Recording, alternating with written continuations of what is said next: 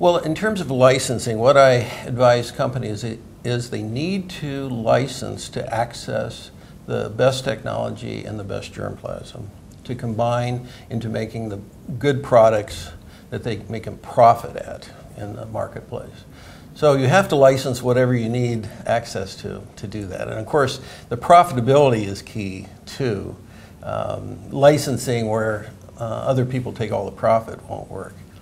The other key thing about licensing that's very important is licenses have to be very clearly written and worded, because any ambiguity, any thing that is not clear, not clearly defined, later can be challenged. And it's human nature to interpret any ambiguity in your favor.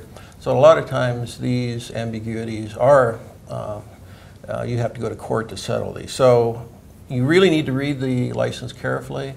You need to look at all the definitions. You need to know your risks before you sign, because every license agreement will have some risks associated with it.